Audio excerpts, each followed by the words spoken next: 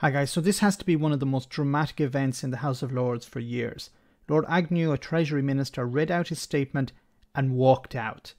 He delivered his resignation speech in response to a question that came from the Labour side about £4.3 billion of loans written off by the Treasury during the pandemic. Let's hear what he had to say. I think any Prime Minister should be able to reasonably expect that the levers of government were actually connected to delivering services for our citizens. I hope that as a virtually unknown minister beyond this place, giving up my career might prompt others more important than me to get behind this and sort it out. It matters for all the obvious reasons, but there is a penny of income tax waiting to be claimed here if we just woke up. Total fraud loss across government is estimated at £29 billion a year. Of course, not all can be stopped, but a combination of arrogance, indolence and ignorance freezes the government machine. Action taken today will give this government a sporting chance of cutting income tax before a likely May 2024 election. If my removal helps that to happen, it will have been worth it. So it leaves me only to thank the noble Lord Tunnicliffe for his courteous but attentive role as my shadow minister of my portfolio, and to thank noble friends, many of whom I know will carry on their scrutiny of this important area. Thank you and goodbye. Wow, so what was that all about? Well, Rishi Sunak, the Chancellor, recently said that billions in loans given out during the pandemic would be written off. The figure given was £4.5 billion.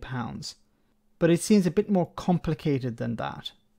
Boris Johnson's government has always stood behind the excuse that there will always be a trade-off between due diligence on the pandemic rescue loans and getting the £72 billion of cash into the bank accounts of businesses. The government made a decision to prioritise speed and good conscience, as the ministers put it. Because of this, the process that would have taken months instead took mere days. However, while the losses are something that's been picked up in headlines, the scale is mind-blowing. It's expected to top £20 billion, mainly on bounce-back loans. Of these, about £4 billion will be written off due to fraud. This has led to the highly public exit of the minister you just witnessed. A big problem with these bounce-back loans was that over 1,000 businesses that are not even trading received them. At the moment, the banks that operated the scheme for the government are looking at how to account for these loans in their full year results.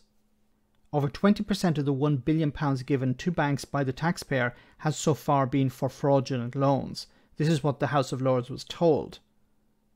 The winners here seem to be those who received the loans and the banks, as the latter will invest little in seeking payment as they can just claim it from the taxpayer.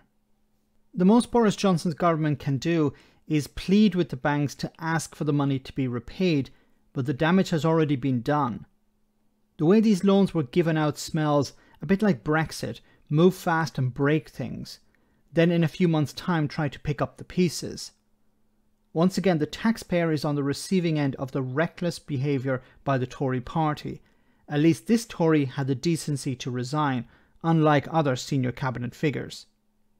Let me know in the comment section, guys, what you think about all of this. As always, your comments are greatly appreciated. Thanks a lot.